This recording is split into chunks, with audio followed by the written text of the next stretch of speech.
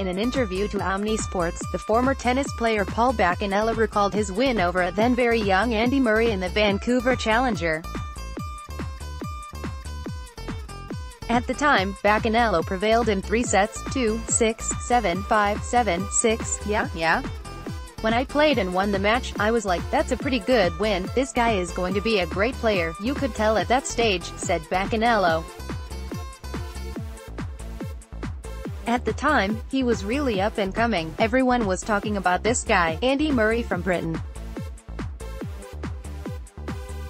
Mark Petchey, he was coaching him at the time, I saw him later on, he said, that's going to be a scalp you'll be talking about for a long time, and here I am, 20 years later, talking to you about a match that I played against one of the greatest players to play the game, so really lucky. He was always going to be good. Baccanello also lost to Rafael Nadal in the 2003 Segovia Challenger in straight sets, 7, 6, 6, 4. They just make balls that most guys don't.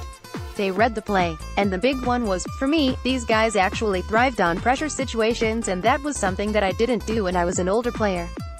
And didn't do it as well as these guys when they were 18, 19 years of age. Also read, Rafael Nadal, worse players than David Ferrer won a Grand Slam title.